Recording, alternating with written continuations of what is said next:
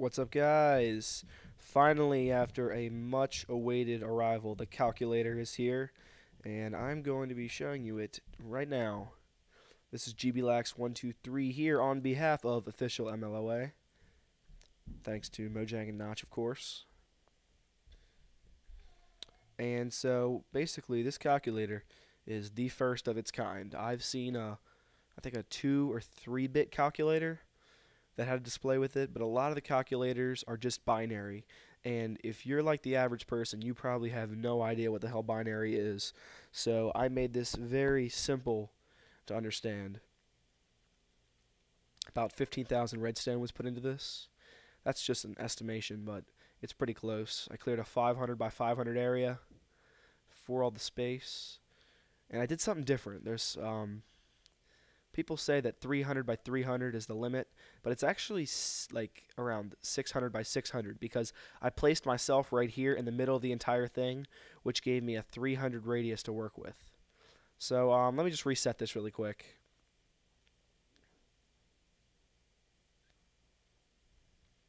The input isn't binary, but it's a little easy to understand. It's easier to understand. Okay, so we're at the viewing station, and we got 0 plus 0 is equal to 0. So we're going to come over here to the first number, and for every torch you put down, you got to add what's above it. So if we want, let's say, 3 over here, 1 and 2 we put down. So all the way on the left, that number, after a little bit of lag, will turn into 3. And 3 plus 0 equals 3. So on the right, let's say we wanted 7. We would need 1 and 2, which is 3, plus 4 is 7. So we got 7, we got plus 3, 3 plus 7 equals 10. And it spits it all out in binary. And honestly, I've not seen any other videos like this, but I do believe this is the first one. This is the biggest binary, 4-bit. This is the biggest binary addition calculator that has a display with it. So I'm not aware of anybody else doing this. If I'm wrong, please feel free to correct me. But I mean, it goes up to 15 plus 15 equals 30. And it's very user friendly. And it's probably the biggest thing I've ever made in this game. And next to the ALU that I saw, the 32-bit ALU, this is the biggest project I've ever seen. So I'm going to warp over to control, which is where this whole thing kind of starts. And this is massive. I will warn you right now. Every level is for each of the different displays, because there's a first number, a second number, and then the final result. There's a bunch of different little stations where it takes the binary, converts it to decimal, decimal converts it to 7-segment. I mean, it's just a complete mass of redstone torches and wire. Like it's just ridiculous.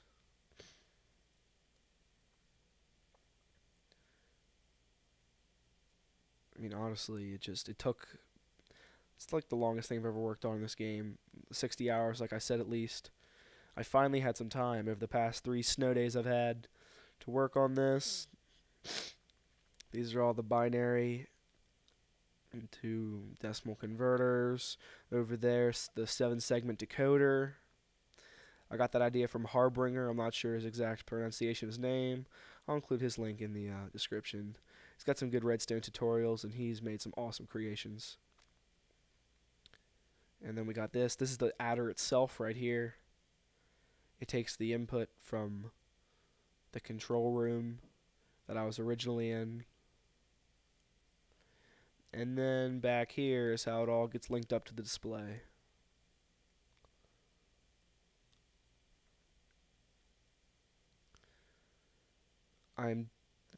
Yeah, I can definitely say I'm not going to be making a tutorial on how to do this. A, none of you people are probably crazy enough to try this. B, it would be a 15 to 20 part series, each 15 minutes long, of me just explaining every single part, and that really just would not be worth it. But I think like the coolest thing about this is how I incorporated my design. so that where I was in the control room was in the absolute center of everything. So that gives me the maximum distance to control my whole redstone. Like, because let me give you an example. I originally started with this entire display all the way over there at the start. And everything over here was over 300 away, 300 blocks. So the redstone wouldn't update unless you had somebody standing out here. So what I did was I just relocated the display board on top of everything, so it was a central location that everything was within 300 to. And that is pretty much it. I really don't know what else to say. I'll just show you guys a few more examples of the adder. But oh yeah, by the way, this is this little purple stuff right here is glowstone that I used because every level was pitch black because it had to be stacked on top of each other, and the texture pack that I used, Brown and Bloom, has some error with glowstone, but that really doesn't matter. So I'll show you guys a few more examples. We got 7 plus 15, which should be 22. And I really think I minimized the lag too. The lag is not that bad at all. So we'll try 3 plus 7, which will be 10.